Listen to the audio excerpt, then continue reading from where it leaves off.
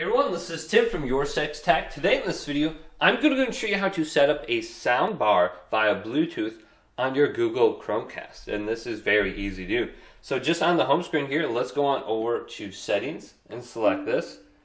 Now let's go on down under this list until we get to Remote and Accessories. Go to the right and then go up to where it says Pair Remote or Accessories.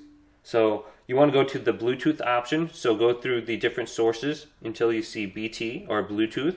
And then locate your soundbar in here. So put it into the Bluetooth pairing mode right here. Go to this screen and it should pop up on the screen here. So let's connect my soundbar. And it's pairing. And it is now connected. Then when you go back to that screen, you can set up your different buttons. So let's go on down to where it says Remote Accessories. Then set up remote buttons. Then add a device. Soundbar. Now let's go to Samsung right here.